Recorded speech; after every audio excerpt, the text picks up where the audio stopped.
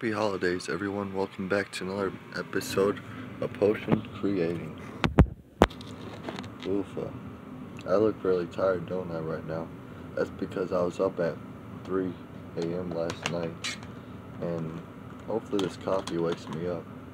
That way I can get to making more gameplays for you all, and so we can complete the games. Go back to our another series called The Broken Gym, where we take the beaten games logos, put them on the gym, fix the gym up that got broken by whom knows what. So I guess we'll know at the end of that series. Sheesh, it's a lot. Thanks for stopping by again. Today, we're going to be making some London, what should I call this?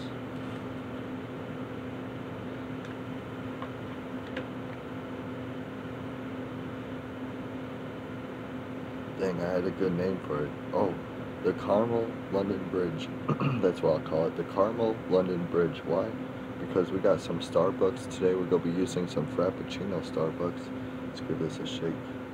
Pretty sure we got to shake this, don't we? Shake it, shake it, shake.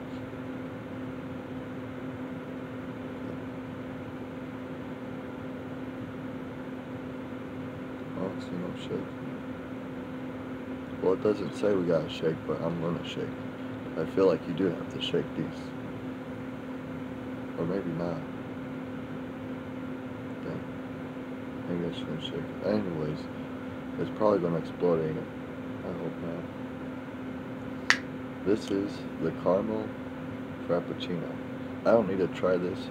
Honestly, there's a time, like when I first started liking coffee, these Starbucks glass coffee cups here, these were my favorite go-to.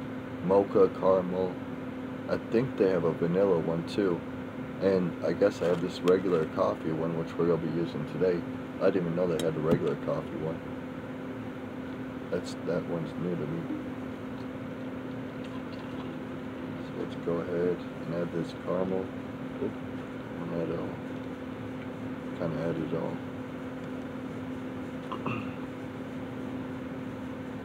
Oh yeah, make sure we gotta shake it or not. What's the deal with this?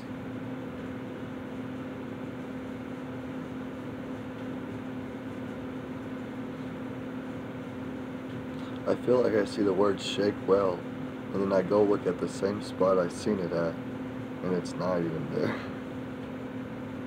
This doesn't say shake well.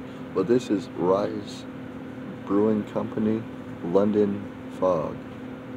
Nitro oat milk, early grey tea. Oof, that's interesting. Of course, gotta try this one. Yeah, these nitro ones are crazy. Dang, they didn't even fill it to the top. You can look inside there and it's like it's filled up to there. Maybe that's where the nitro was filled in. That's crazy. It feels like the can's bubbling, like it's gonna explode still. Let's give this a taste test. Wish me luck, people. London Fog. That's a funny name for a drink, ain't it? Who wants to drink fog? Well, I do. Holy crud.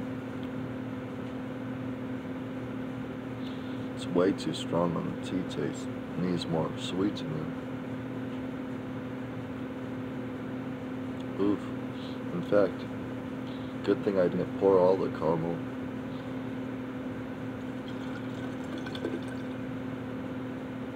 I can't add all that. That's way too strong of a tea. That's gonna ruin the coffee. So what I did is, I poured about at least that much left in there now. Now, what I can do, don't worry, we're gonna pour that much left in there, but I'm gonna see how it tastes, so like as an example, because I don't want to ruin the good Starbucks coffee. So here's a Starbucks regular coffee, just a regular coffee, best served chilled. What I usually do is after making these coffee videos, especially if it's best served chilled drinks I'm using, I throw it in the freezer for probably 40 minutes, 45 minutes at most, and then I just go down on them. Good. Alright, now we got that. And you see we got some left of the regular coffee. Now basically this is like a test run. But this only has a little bit of a Starbucks. This has a lot of the Starbucks in this cup over here. But this has a lot of this. So basically we're looking at that much of the nitro coffee, that much of the regular coffee, that much of the caramel coffee. Get? And measurements really does matter when drink mixing with any kind of drinks, juice, coffee, soda, energy drinks. If you got different measurements, it'll taste differently. So let's see how this tastes. This will tell us if this is gonna be good or not, honestly. Let me give it a shake. I'm a little bit concerned. I do love these bottles though. The Christmas festive Starbucks bottles, they look really nice. The red and the green one. In fact, yeah, I think I'm gonna keep these. Wait, oh, they should have made the other tap green for the regular coffee one. See, it has a green label. This one, oh, this one I guess needed a brown tap for the caramel. Anyways, let's give this a taste test.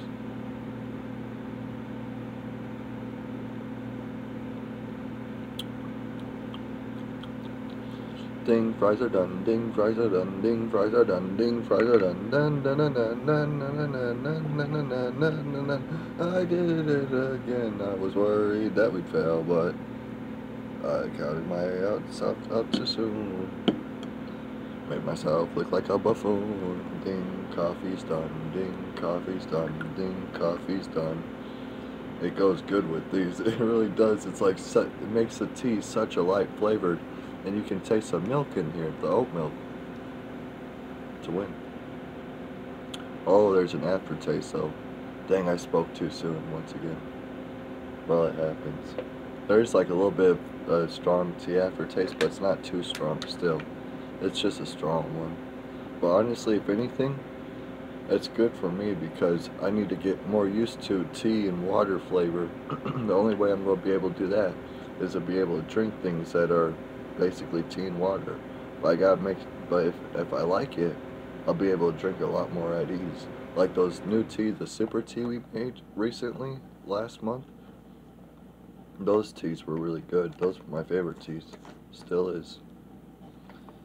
This is like, this is on the fence right here. Like it could be if they just sweeten it up a bit, it would be right there with those tall cans I bought that's bubble tea, bubba tea or whatever you call it. But since it's not sweet enough, it's right on the fence because it's like drinkable, and I think that's because of super tea drinks we made, or the drinks that made the super tea drink.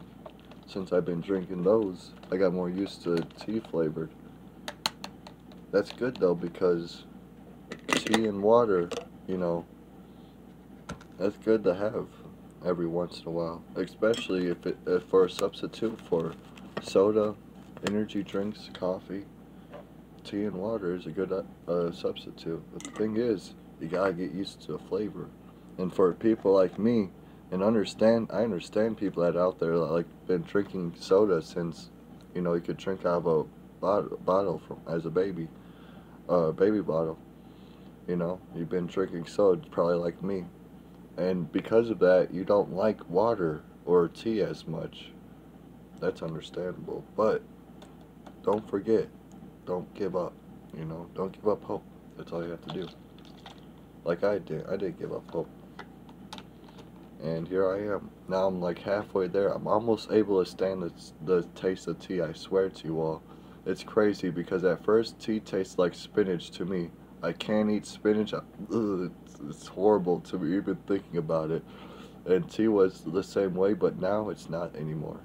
Now it's almost there with at least it tastes the same as water. You know, water's flavorless.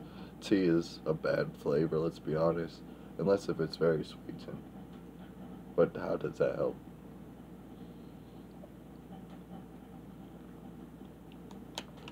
It helps you get used to it, that's how. There's our Caramel London Bridge, right? Yeah. Caramel London Bridge. I basically just named it after the drinks we mixed it with. We got caramel Starbucks here. Then we got a London Fog Nitro Rice Brewing Company here. Then after that we got a regular coffee Starbucks. Caramel London Bridge. They're probably like, what? What does a coffee have to... Well, how does that mean bridge? I don't know. I'm pretty sure in some weird way out there it works, but I don't know right now. I can't tell you the full example for that. But yeah, for some reason. And the reason why I want to call it London Bridge is because you got that song, London Bridge is Falling Down. Well, you don't have to worry about that with this drink. This drink is going to keep you up and around as much as you need to be. And with the nice tea, little tea flavor. It's not really coffee flavored. It's more on the tea and milk side. It's weird, right? That there's more coffee stuff in this drink. Like this, a little bit of can, and I told you it wasn't even filled to the top. But still, that oat milk, it just changed a whole flavor. I'd rate this drink